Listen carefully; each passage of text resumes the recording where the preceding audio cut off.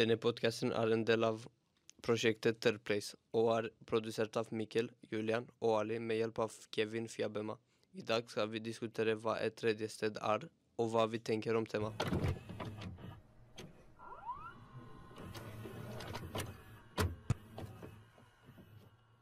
Velkommen til Third Place-podcasten. Jeg Mikkel, jeg har med Ali og gjesten vår Thomas. Thomas, riktig. Hvordan går det, Thomas? Det går bra. Det går bra? Ja. Du går på Kuben. Det gjør jeg. Du gjør det? Hvordan det på Kuben? Det helt greit her. Jeg liker sånn hvordan skolen lagd. Hva synes du om nærmiljøet i Kuben? Mangler det noe i nærområdet som kunne tiltrukket flere folk, tenker du? Kanskje bare et sted å spise i nærheten som fast food-restaurant, som Økern. Ja, for jeg tenker selv også det jo et veldig bra sted der hvor mange pleier å henge, og bare chille og vente på vennene sine. Mange har jo sagt det på det forrige intervjuet vi lagde. Mange som nevnte Økern eller Burger King eller Subway, var det sånt? Ja, de fleste, de ville bare ha noen sånn fast food-restaurant da. Var det, og så var det sånn basketball ved Kuben, det var det eneste. Jeg har allerede sånn 2 basketballbaner. Ja, men det en som bare klaget på at det var for langt unna Kuben. For det liksom, det på det punktet at folk går til Kiven og lunsjen bare for å ha noe å gjøre. De kjøper ikke noe, de bare drar dit fordi de ikke orker å være sånn i 6. etasje eller hvilken etasje det i. Kiwi sånn 10 minutter unna også å gå. Ja. Eller spørs hvilken Kiwi det det jo flere. Hæ, det? Ja. Visste du ikke? Det en til en sånn... Hvor ligger den? Jeg vet ikke, jeg kjenner, jeg er ikke der godt kjent her. Men det sånn 15 minutter eller noe sånt. Ja, det nærmeste det jo den... den... ligger nærmere Økern. Ja. Den nærmeste den ved Ulven, det ikke? Ja, det nærmeste. Men den jo til kø på, så hvis du går... Ja, så har du jo Circle K da, om du sånn en spesiell... Om du har litt mye penger. Ja, om du fancy da. Om du fancy. Det tels ikke da, vi sier ikke Circle K. Men du skal tenke, det noe annet som kunne vært nærmere, i stedet for bare sånn utenfor skolen, når du ikke elev, hvis noen skulle bare gått rundt her liksom på fritida. Hva kunne vært her, bortsett fra Burger King? Hva kunne tiltrukket folk hit? Kunne tiltrukket folk her?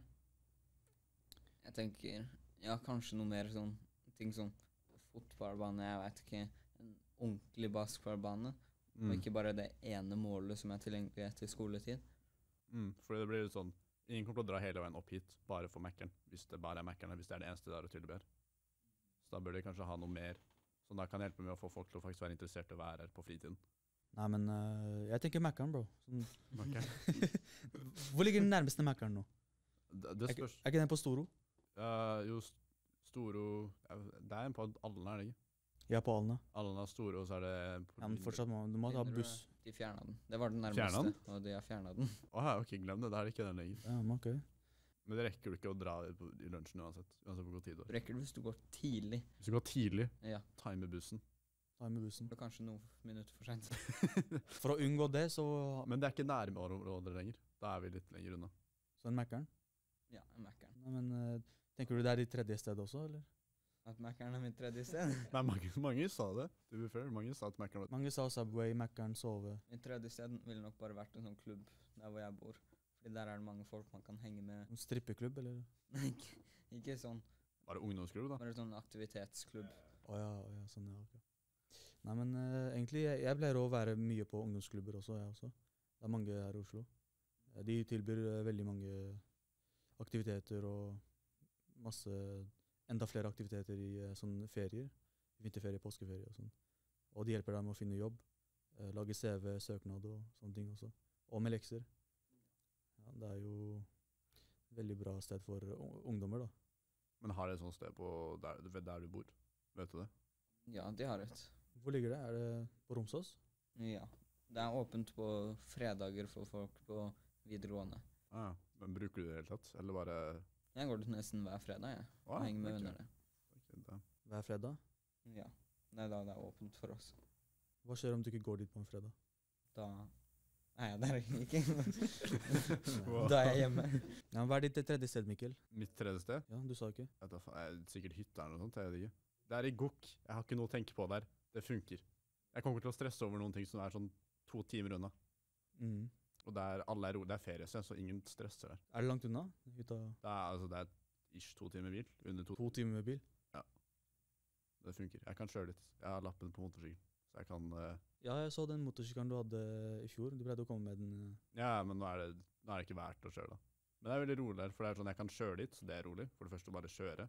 Og så når jeg der, så det ingen folk, det ikke mye trafikk. Og det eneste folka som der, litt sånn, det ganske rolig. Ingen av de kommer til å stresse over liksom, noe jobb eller noe sånt, fordi det ikke så mye jobb der akkurat. Tenker du å hente en motorsykkel, eller, Thomas? Kanskje det litt tredje sted, Thomas. Det blir sånn motorsykkelklubb, det kan være tredje stedet. Ja, som masse gangstere og sitter på en kaffe. Har du tatt lappen egentlig, eller tenker du å ta lappen? Jeg tenker å ta den etter at jeg har blitt ferdig med andre videregående. Andre videregående? Ok. Men har du tenkt hvilken bil du tenker å kjøpe, eller din første bil? Ingen anelse. Kanskje en Audi. Jeg synes de ser ganske kule ut. Sånn Audi R8? Jeg kan ikke bilmodeller. Nei, men egentlig, jeg møtte deg i går. Det sånn nærme Oslo City. Og jeg så dem sånn, en jente, sånn, jeg tenkte sånn, det venninna di? Det en kjæreste? Kan hun være ditt tredje sted? Hun det tredje sted. Hva tenker du tredje sted burde ha? Hvis du kan tenke noe som kan funke for alle. Ja, som kan funke for alle, liksom. Bare aktiviteter du kan gjøre, fordi noen ganger blir det kjedelig. Til og med om det et sted å henge, noen ganger så sitter alle på mobilen og ingen gjør noe sammen. Så hvis det stedet har aktiviteter alle kan gjøre sammen, så da bringer det alle sammen litt mer. Kanskje ha noen turneringer på et eller annet, og så ja. Noe underholdning. Bare noe man kan gjøre. Men vi jo i samarbeid med Kroneteater, og 2 andre teater, et i Stuttgart og et i Tsjekkia. Vi skal tenke hvordan kan du knytte et tredje sted opp til teater, til underholdning. Hva kan et teater tilby deg for at du skal være der? Utenom liksom sånn selve teaterstykker da. Det noen andre sideting de kan ha? Det sånn restaurant eller et sted å henge ut, som kan bringe deg inn til å kanskje vurdere å se på teaterne? Gratis mat. Gratis mat? Gratis mat. Alle sier gratis mat. Ja, vi har jo tenkt på det også. Ja, det det. Det jo generelt, det ikke mange ungdommer som ser på teater. Så vi prøver å finne løsninger til det problemet. Hva kunne tiltrukket mange ungdommer til å se på teater? Fordi hele tiden det alltid de samme folka som ser på teater og kommer og kjøper billetter. Det folk over 40 år. Bare et par stykker som sånn under 40 da. Men målet vårt liksom å tiltrekke flere ungdommer. Så vi spør liksom mange ungdommer hva de tenker kunne fått dem inn, liksom.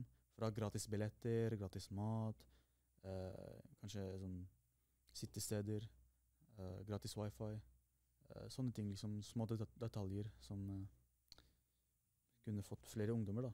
Du sa gratis mat?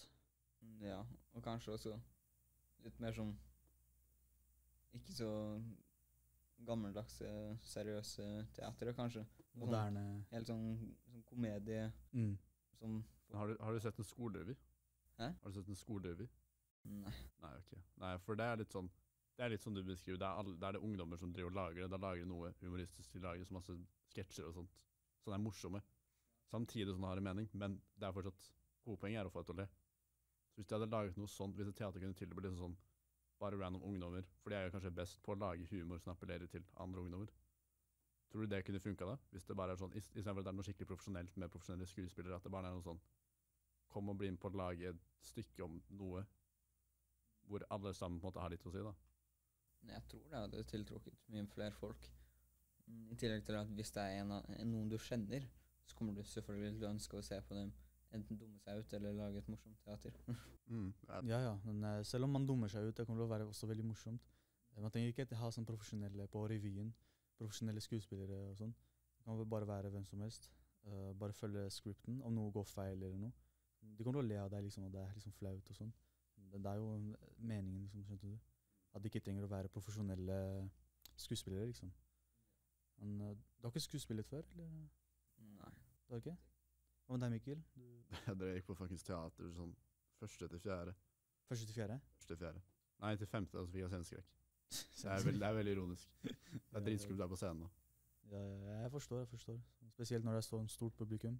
Spesielt når faren din eller moren din sitter der og... Du må gjøre dem stolte. Nei, men har du vært på skolerevy egentlig, Mikkel? Jeg skulle filme noe for Nissen sin skole, så da fikk jeg se det. Ja, sånn, ja. Da fikk jeg se det gratis sånn 4 ganger. Ja, så du var som kameramann da? Ja, jeg var kameramann. Var det vanskelig? Var det lett? Nei, altså du filmer bare scenen. Det ikke så mye mer.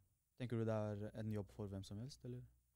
Ja, så lenge du har kamera, så det egentlig jobb for det. Du skal bare sette det opp og bare passe på at du får med alt sammen i revyen. Det Ja, sånn, ja. Fikk du betalt, eller? Nei, men jeg kan putte i CV-en min, hvis den refererer til det som alle allerede har gjort. Jeg redigerte også noe greier for dem. Det er jo veldig viktig for CV-en da. Det er det. Men apropos CV og sånn, har du noen erfaringer med jobb eller noe sånt som for eksempel Mikkel, hjelpe til noen? Nei, egentlig det eneste jeg har den ene nye 3 praksisukene vi hadde tidligere i år.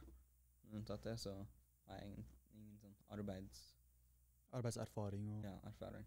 Så du tenker sånn hittil på CV-en, så kunne du puttet bare sånn praksis utplassering steder som du har vært på?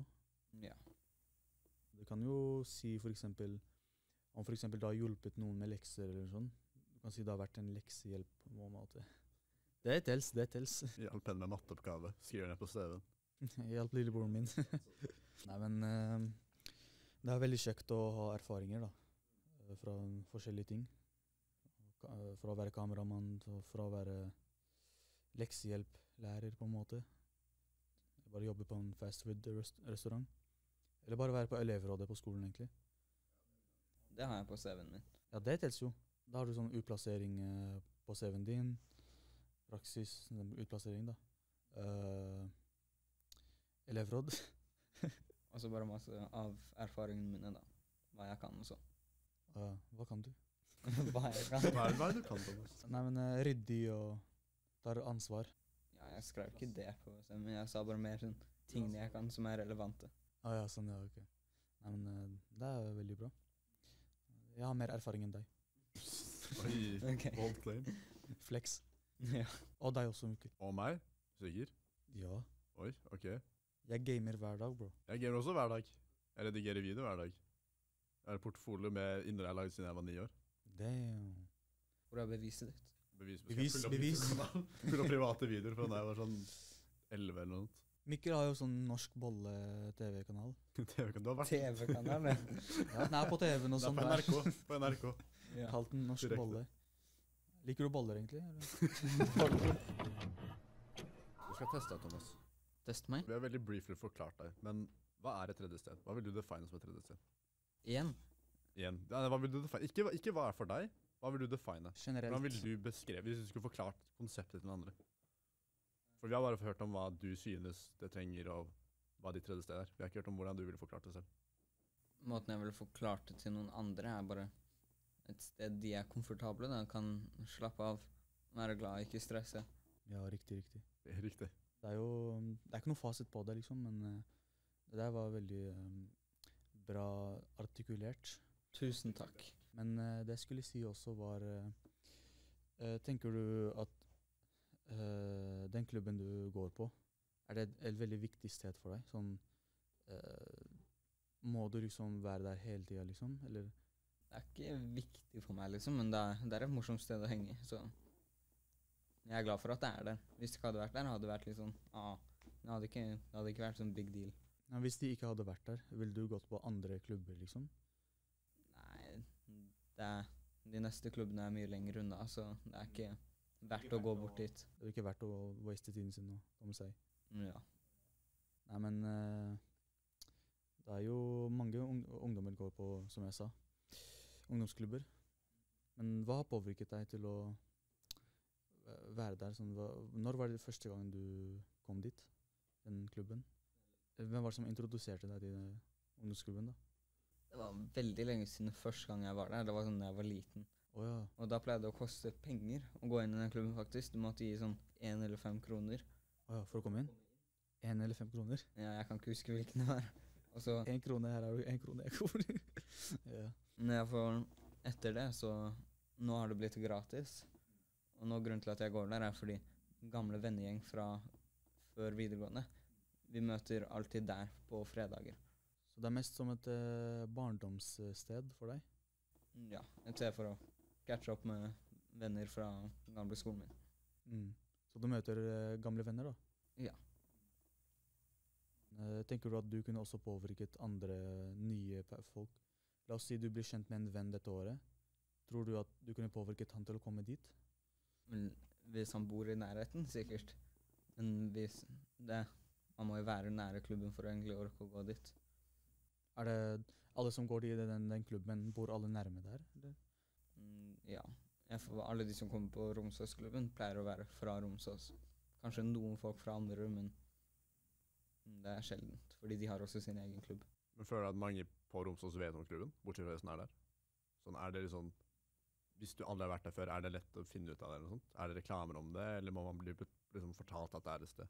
Du må bli fortalt, sånn, jeg har venner som har flyttet til Romsås, og de visste ikke, fordi det ligger på baksiden av en barnehage. Så det er umulig å se det hvis du ikke har blitt fortalt. Ok, så det er veldig avhengig av at du kjenner noen fra Romsås for å vite om det? Ja. Den er ikke synlig til et menneske. Et menneske. Et menneske? Hvis du går bak den barnehagen ligger, da kan du, den ligger bak en barnehage, det er litt Hvem skal rart. bak en barnehage, med mindre du har intensjoner, bro? Det jeg tenkte på var Iulian. Han tenker på Iulian. Tror du sånn, er det noe hobbyrelatert du gjør på klubben? Eller er det bare liksom du er med folk? Er det bare snakking, eller er det noe relatert til kanskje en hobby du har hatt tidligere, eller har nå, eller er det noe aktivitet å gjøre der, eller? Ja, det er ting som er biljard der. I en periode så pleide vi å spille mye poker, fordi det er sånn ordentlig pokerbrett. Og så liker jeg også å spille bordtennis, og da selvfølgelig er jeg en av de beste i hele klubben, så... Of course. Der er du fikk bordtennisgreier fra, når du begynte her. Nei, jeg lærte det her, og så begynte jeg å bruke det der. Så er det så morsomt, fordi man kan vinne premier der. Du vet, fordi han som eier stedet, han sier hvis noen klarer å slå han i en av spillene, så får de en premie. Hva er premien? Noen ganger så kan det være AirPods, liksom. Okay. Problemet er, han er så flink at ingen tar han. Han er flink i alt. Du er sånn fotball, den vri-fotballen på bord. Han tar alle vennene mine helt alene. Han spiller bare... Jeg vet ikke hvordan han gjør det. Han har spilt i sånn 40 år, tror jeg han sa. Han har spilt i 40 år. Hvor gammel er han nå?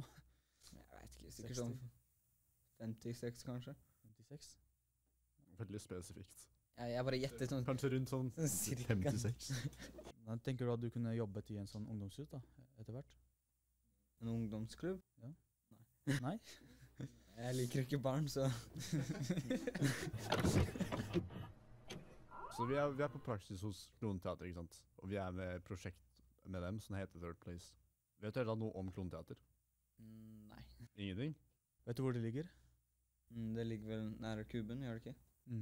I Oslo. I Oslo? I tilfelle jeg ikke visste. Tilfelle. Fordi den skolen er i Oslo. Ja. Ja, så... Ja, Men du vet det der masse mursteinminer som bare ligger på andre siden av Kuben? Ja. Vet du helt hva som skjer der? Vet du helt noen ting om hva som er der? Jeg har sett mange sånn bedrifter der, jeg vet ikke hva som skjer bak de veggene. Hva som skjer bak veggene? De skal pusse opp og bygge den opp igjen.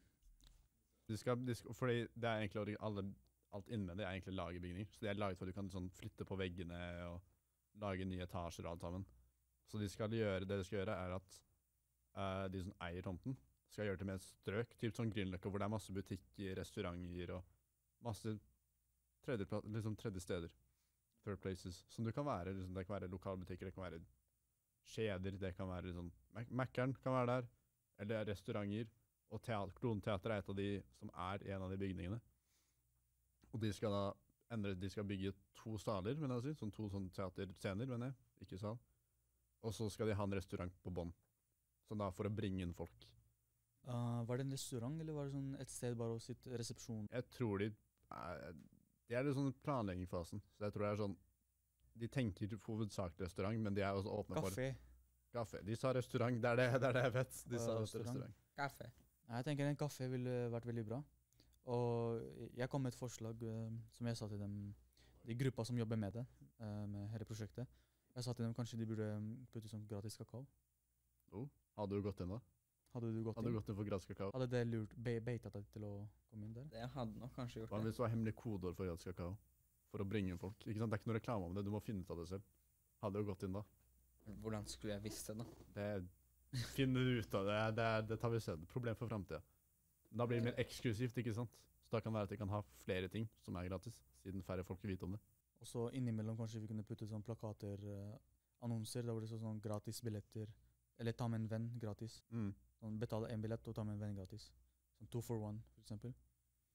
Pluss gratis kakao. Sånn gratis kakao, det er hverdager, vanlig. Alltid. Ja, og så det er sånn sikkert, Jeg sa til dem også, kanskje de kunne hatt et sånn gamingrom, PlayStation, bare sitte sånn, akkurat som den klubben på Romsås, sånn fotballbord, Bordtennis. Sånne ting liksom, skjønte du? Sånn komfortable sofaer. Som basically, vi kombinerer en ungdomsklubb sammen med et teater. Men, ja. Men at det er teater liksom, skjønte du? Hovedsakelig, sånn hovedgreia, det er teater. Men de har jo mange andre bygninger de kan bruke. De bare vet ikke hva som skal være der. Foreløpig. De der andre mursteinbyggene hvor det er sånn, hva er det, hjelpemiddelsentralen eller noe sånt? De andre som de skal også rive ned de og pusse de opp. Ja, sånn, ja. Det er bare det som er etter teateret, som skal bli til bolig, mener jeg. Mens alt før, det kan de gjøre til litt sånn restauranter, butikker, alt som er litt sånn, som bringer folk inn da. Ja, de tenkte jo også for eksempel putte en butikk som for eksempel bunnpris. Du vet Bykuben. Etter Bykuben du fortsetter fremover, putter en sånn bunnpris der. Da vil det tiltrukket flere folk. Og folk som skal til bunnpris, de kommer til å gå forbi det nye teatret. Så det kommer til å tiltrekke flere folk når mange går forbi teatret for å kjøpe noe fra bunnpris. Da ser de teatret på veien. Da kommer de til å tenke, ok, hva er det her, ny fancy... Men tror du ikke på en måte et av problemene med, hvis de skal prøve å få inn folk, da blir det litt det samme sånn den klubben på Romsås, hvor det er sånn du må vite om det for å faktisk... Eller du må liksom høre om det for å vite om det, hvis jeg mener. Det kan jo få det til å stikke mer ut da. Ja. Fordi alle bygningene som er der, det ser jo... Det er jo fortsatt ganske lukka, for du kan ikke se det fra bussen eller fra T-banen og sånt. Du må gå dit for å kunne se det. Alle gangene jeg har gått forbi der, liksom, jeg har aldri tenkt sånn, der er det teater. Ja. Nei, men sånn, hvis du ikke kunne det, så hadde du ikke visst om stedet i helt tatt. Det er det jeg mener. Så du burde kanskje ha et eller annet sånt kollektivtransport som kunne gå i hvert fall forbi, slik at du ser det. I beste fall hadde det gått til, men altså det spørs jo. En buss som kunne gå sånn gjennom... Altså det hadde vært trikk da, men jeg tror ikke de får trikk. En trikk? Jeg tror ikke de får trikk opp dit, det er det som er problemet. Nei, en trikk gjennom her. Mesteparten av trikkstoppene er en for å gå, og det er ofte liksom gåplass, jeg vet ikke hvordan det er. Men du har tatt så mye trikk, men der jeg bor så er det mye trikk, og der er det sånn, på de fleste stopp så er det som et torg, eller det er sånn gåsteder, det er sånn møteplasser. Og trikken skaper på en måte det, fordi det er et sånn veldig sånn hop-on, hop-off type greie. De er her hele tiden, de kjører konstant. De er over bakken. Så jeg føler det som noe sånt, men jeg tror ikke det hadde funket her. Det hadde ikke funket fordi... Da må du connecte fra Jernbanetorget, det blir så kaos. Ikke fra Jernbanetorget, du må connecte til den nærmeste trikkskinnet. Den nærmeste trikkskinnet, det er på Storo, tror jeg. Ja, det er jo kaos. Så da må du lage trikkskinn som går gjennom... Kanskje en egen lokaltrikk? Egen lokaltrikk? Kanskje en egen som bare kjører i sirkel rundt Økern? Hvem vil støtte til det? Jeg vet ikke, er han da? Nei, men... Jeg støtter det. Du støtter det? Ja, fordi Thomas støtter det, så må putte det. Nei, men... Det er jo ideelle, men jeg får et eller annet... Trikk ville vært vanskelig. Buss ville vært litt lettere, fordi det er allerede busser som går... som 60-bussen for eksempel, Vippetangen eller Tonsenhagen.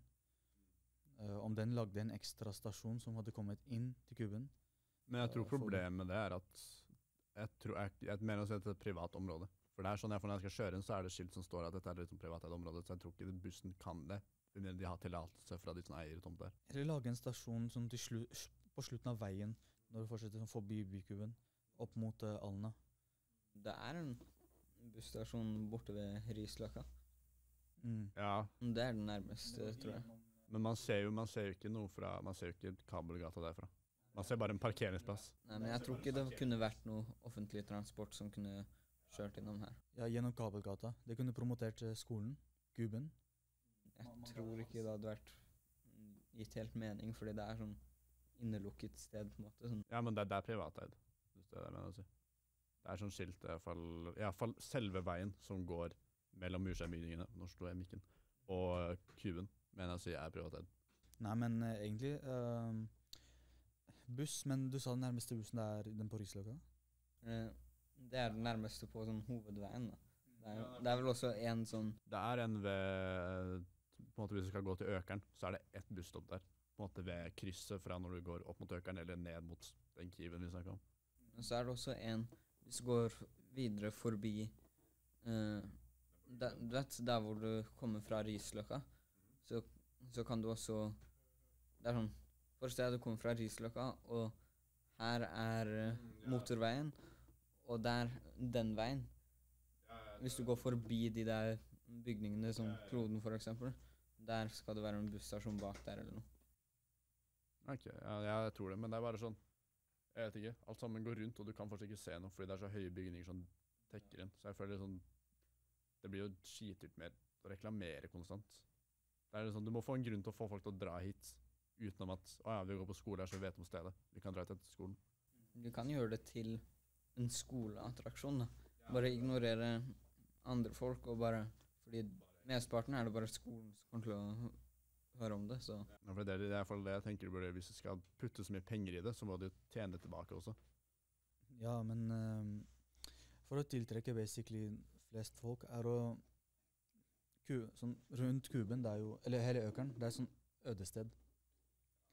Og fordi det er et ødested på en måte, da trenger du mer shoppingsentre, mer ting som tiltrekker flere mennesker, og mennesker som kanskje tenker å bo her. Du burde ha noe mer eksklusivt her oppe, som at du gidder å faktisk dra fra liksom, et eller annet sted i Oslo opp hit. Hvis de bare tilbyr det samme som alle andre steder, er det ikke noe grunn til å dra opp hit, bortsett fra at du bor i nærheten. Men ingen bor jo her. Ja, men de snakket jo om å bygge nye blokker. Ja, de skal bygge boligområder, men jeg vet ikke om det er nok. Boligområder, men da snakker vi om sånn 10 år. Ja, det kan ta lang tid. Det kan ta lang tid, men jeg tenker etter 10 år da. De bygger de boligene og sånn. Flere folk kommer til å kjøpe leiligheter, bo der. Og da blir bussen nødt til å lage en stasjon som må gå gjennom her, kanskje. Buss eller trikk, eller jeg vet ikke. Noe transport som kunne komme seg gjennom de boligene. Og pluss et shoppingsenter for eksempel.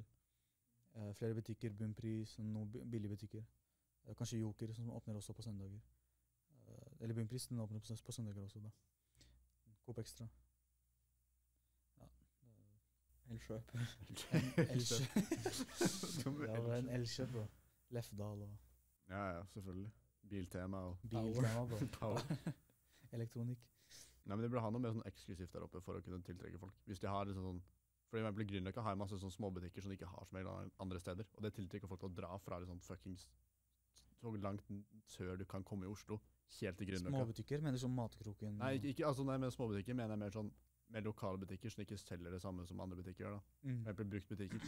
Du får ikke det samme bruktbutikker som du får i for eksempel Hennes og Merits. Ja, det kan være noe veldig spesifikt du leter etter.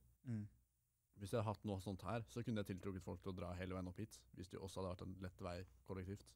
Ja, om du hadde liksom bygget noe her, som kunne fått folk til å tenke at ja, det er likevel å bare bo her. Liksom, jeg greier å bo her enn å bo midt i byen, når det er samme tingene vi har her, enn Grünerløkka for eksempel. Og pluss boligene, de nye boligene, de kommer til å være billigere enn byen. Fordi det er lenger fra sentrum. Ja, det er veldig langt. Det er langt unna sentrum. Det er ikke veldig langt, men det er... Det er jo øde, sitter i ørken. Det skal ikke være veldig dyrt da. Nei, men det er bare veldig sånn jobbområde. Derfor ingen bor her. Så vi vil ha et sted som også kan være ikke bare jobbområde, men område for alle sammen. Både ungdommer og bytte noen barnehager også. Burde heller bare fjerne noen av tingene de har. Bare få et stort åpent område, hvor det er masse sitteplasser. De skal, du vet det tårnet, Økern-tårnet, eller hva det heter, kabeltårnet. Det er det svære tårnet med sånn X som lyser, som du ser når du går hit, i hvert fall fra Økern. Rundt det så er det masse sånn, det er sånn, hva heter det, sånn... fallskjermhopp? Nei, men det er sånn svær parkeringsplass, masse ødelagte biler. De skal gjøre det til en park, hvor de har det sånn sitteplasser og faktisk ting å gjøre der. I stedet for bare at du ser på skitt ødelagte biler som er der. Så det er noe de skal gjøre. Det eneste problemet blir jo da å komme seg dit uten å måtte gå litt sånn rundt hele alle bygningene. Men det er noe de planlegger da, så da får du et sittested, da får du litt sånn noe urelatert til liksom en butikk. Og du er ikke avhengig av at det må være åpent, for det vil være et åpent område for alle. Men har du vært bak den bygningen, bak kloden? Bak der? Den murveggen, Gabelgata. Jeg har ikke gått bak der. Ja, det er bak der de skal lage en stor park, var det ikke? Og de skal fjerne parkering. Det er en sånn stor parkeringsplass til mange biler og sånn. De skal fjerne hele asfalten og sånn, og putte sånn gress og lage en park der. Du kunne også prøvd å ta en skatepark, det hadde også sikkert fått. Tror de er åpne for forslag? Ja, de er åpne for forslag da. Vi snakker sånn 5 år i fremtiden. Ja, det kan ta lang tid. Det må sikkert være helt sikre før de begynner å gjøre noe, antar jeg. Ja, vi må hente bonder og sånn for å gress og dyrke gress. Bonder. Hva heter det da? Jeg tror de kanskje bare, Gartner. jeg tror folk bare kjøper gressene. Ja, Du vet de der store greiene du ruller ut. Ja, men det der plastikgress. Nei, du kan også få sånn ordentlig gress. Sånn i rull. Nei, fordi du vet, de gror det, og så bare plukker de det opp, og så gress har ikke sånn henter de det. det har ikke akkurat røtter, så det er bare å ta ut. Så du kan bestille gress Ja, men i... det er ikke sånn trær hvor det er sånn flere meter ned i bakken. Så du sier at vi kan bestille gress i rull? Ja, har du ikke sett det før? Jeg liker min pita. Men tror du med tanke på liksom alt andre skal bygge rundt, tror du det kan tiltrekke folk til teateret? For det er jo det som prosjektet går ut på, er jo tilknyttet litt sånn tredje sted med teater. Hvis de kanskje hadde fått kloden til å poppe ut litt mer da, sånn få det til å se litt spesielt ut. Fordi det er jo bare en gigantisk murvegg, liksom. Ja, nå har de bare sånn lite skilt hvor det står kloden. Det kan du ikke se ved mindre du er rett foran døra. Så hvis de bare forandrer på utseendet, til man ikke matcher med det andre, da etter hvert kommer også alle de andre husene kanskje til å prøve å se spesielt. Foreløpig skal de bare ha endring innvendig da. Fordi, ja, det er sikkert billigere. Det er masse nye sånn lover på å pusse opp bygninger og sånt. Det er sikkert derfor. Det er mye strengere på å rive ned og bygge opp igjen. Da kan de bare putte sånn masse store plakater. Ja, de kan prøve å lage sånn ish, sånn som det er utenfor, du vet. På Kuben så er det sånn lite tårn hvor det står Kuben på som lyser. De kan jo prøve å lage noe sånt bare sånn på taket.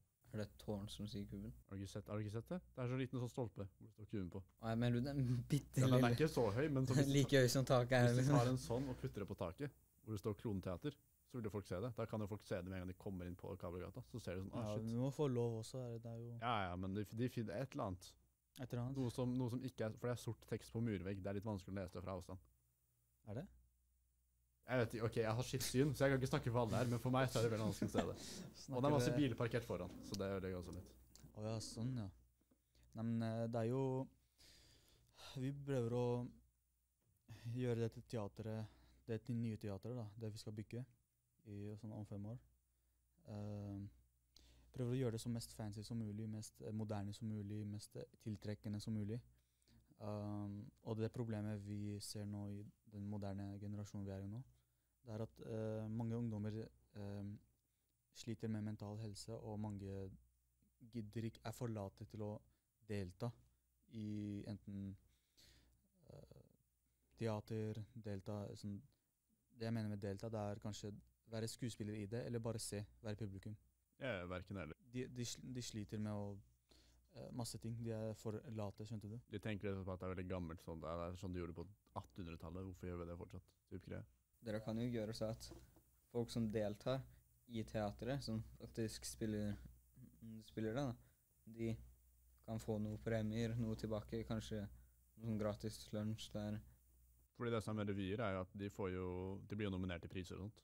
Sånn beste skuespiller, beste dypest mening, morsomst. Hvis de kunne gjort noe sånt med teateret, kunne det også vært noe. Hvis det er sånn typ konkurranse, hvor ungdommer bare lager sitt eget teaterstykke, eller sitt eget stykke, det kan være litt sånn komedie, det kan være sketsjer, det kan være noe dypt, så kan de prøve å ha sånn prisutdeling på de synes var best i forskjellige kategorier. Det kunne vært noe. Det er bare forslag, det er ikke noe de kommer til å gjøre, vet jeg, men altså, eller de har ikke sagt noe, men det er sånn, det er et forslag. Og mye annonsering også. Ja. Det er jo mange ungdommer, de bruker sosiale medier. En god form for annonsering, det er ved sosiale medier da. I stedet for å putte plakater på veiene. Jeg ser mange plakater på veiene om nye teater eller nye konserter. Ja, jeg ser bare plakater av sånn McDonald's-jobb og kino. Det er det eneste jeg ser. Finnes det plakater av Økern-jobber? Har du ikke sett det? Når vi går til Kiwi, så er det sånn der, få jobben 7 av 10 folk ikke vil ha noe sånt, og få lederstilling på CV-en. Det var noe sånt. Få den jobben 7 av 10 folk ikke vil ha. Ja, ikke vil ha. Det er en grunn til at de ikke vil. De innrømmer selv at 7 av 10 ikke vil jobbe med Økern, men det er sånn, du kan få lederstilling. Du kan skrive på CV-en. Jeg husker det, for jeg har lest den så mange ganger, for den er overalt. Jeg ser den på vei til skolen, jeg ser den på T-banen, jeg ser den på bussen, jeg ser den når jeg kommer hit. Ja, de sier ikke hvor mye lønn du tjener også. Nei, men det vil de ikke opp i. det er ikke viktig. Du får lederstilling. Ja. De vil bare at du skal gå inn i nettsiden deres, og så gå ut igjen bare når du ser lønnen. Men det er jo liksom med tanke på at det er så repetitivt at du ser det overalt. Hvis de kunne gjort noe sånt med steder og teater, så hadde det kanskje funket. Ja, gjennom sosiale medier. Hvis de vil reache ut til oppnå ungdommer da. Det beste er sosiale medier. Da mange nå er på sosiale medier, eller la oss si Instagram da. Du pleier å scrolle, og så kommer det masse annonser. Hva er den mest typiske annonsen du ser på Instagram? Jeg bruker ikke akkurat Instagram noe særlig. Så Hva bruker du da? ikke TikTok, YouTube. TikTok, YouTube? Ja. Hvilke reklamer er det du husker best derfra? Vel, det er så mange dumme reklamer jeg får egentlig. Så mesteparten av dem ser jeg ikke på, liksom. Nei. Er det noe som er veldig memorable, som du ser ofte, som du hater den fordi du ser den hele tiden, eller er det sånn at du husker den fordi den kanskje var morsom eller interessant eller noe sånt? Jeg får hele tiden en ad av en sånn dame som reklamerer en sånn matpakke. Eller en liten pose mikrobølgemat eller noe. Ok, den har jeg ikke fått før. Og hva har fått deg til å liksom huske den? Fordi hun viser mye cleavage. Shit. Selvfølgelig. The good old trick. Og er det du foreslår teater skal gjøre, eller hva? Ja, kanskje. Hvis ikke det funker. Ja, kanskje. Da ser jeg for noen på reklamen. Da ser i hvert fall du på. Ja. Nei, men så for å konkludere så er det sånn, det stedet jeg trenger er reklamer, altså du må tiltrekke folk hit. Du bare har noe unikt med stedet. Og så, for å få ungdommer til å delta, så bør det være noe mer sånn, I guess, ungdommer kan delta i teater, de kan delta i stykker, og de kan vinne premier. Og komfortable seter. Komfortable seter, det er jo veldig stor faktor. Jeg har opplevd mange som har sagt til meg at de sitter på teater, ikke sant? La oss si teater varer i sånn 1 time. Du sitter i en stol som er, spesielt du som har sånn langbein. Langbein. De som har lange bein og sånne høye. Trenger være ikke høy engang. Bro, stolen kommer sånn, den er ikke så lang, den er sånn halvparten så lang. Skjønte du? Så den stopper ved rumpa di. Så du må sånn holde deg sånn bakover. Nei, men ja, konklusjon, som dere sa, annonserer veldig mye gjennom sosiale medier, spesielt om du skal oppnå ungdommer. Gratis kakao, gratis billetter, 2 for 1. 2 for 1. 2 for 1. Gjør det komfortabelt. Viktig at det er komfortabelt. For et tredje sted trenger å være komfortabelt. Det er det fellestrekket alle sammen her, er vel at det er et komfortabelt, rolig sted, som er veldig, på en måte, noe helt annet enn hverdagen da. Et sted hvor ungdommer kan være, og får dem til å føle seg komfortabel, skjønte du? Ikke noe at det ser litt sånn litt rart ut, som ungdomsklubb for eksempel. Men i hvert fall det er samarbeid med teater fra Stuttgart i Tyskland og en by i Tsjekkia jeg ikke kan uttale. Teater der, det heter sånn Drak-teater eller noe sånt. Og de jobber da med Third Place, og det er veldig relevant for kloden med tanke på beliggenheten. Så det er egentlig ganske tilfeldig at liksom, de fikk det prosjektet samtidig som de skal pusse opp og sånt. Ja, er det noen siste ord du vil si, Thomas, før vi avslutter The Third Place-podcasten? Ja. Takk for maten. Takk for maten. Var den god? Den var kjempegod. Yes, da er vi ferdige, og håper dere er komfortable der dere sitter og ser på. Kommenter hva deres tredje sted er. Ja, kommenter, og så gi oss forslag. Og hva dere synes om Thomas. Denne podcasten er en del av prosjektet Performing Arts as the Third Place for the Young Audience. Scenekunstbruket har samarbeidet med Kloden, Junges Ensemble Stuttgart og Drak Teatret. Prosjektet er støttet av Kreativt Europa.